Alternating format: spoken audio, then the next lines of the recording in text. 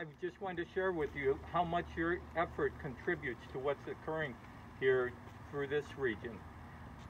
Every day, St. Theresas feeds people, 365 days a year. We have our soup kitchen open.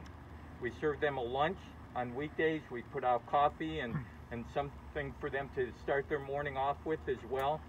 Our lunches have gone from about 135 people being fed a day to now close to 225 on average per day. Wow. Yeah. Weekends are a little bit less, but still that has climbed way up. That's gone from 20 to 30 to 80 to 100 a day on the weekends.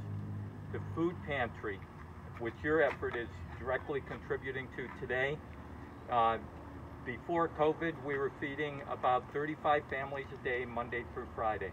Right now, we're feeding around 60 families a day, reaching close to 65. One of the reasons is that because of COVID, we've had so many of the food pantries close in the region.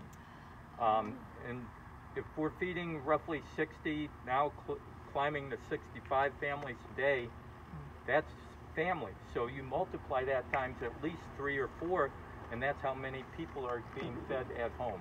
And they really appreciate this type of variety. While we can get food from food banks through the U.S. government, and some of that we have to purchase through another source through that food bank, it doesn't provide the variety that's being provided today. So we really appreciate, and the people really appreciate your efforts. Thank so you, thank Jack. you very much. Thank you, Jack. Thank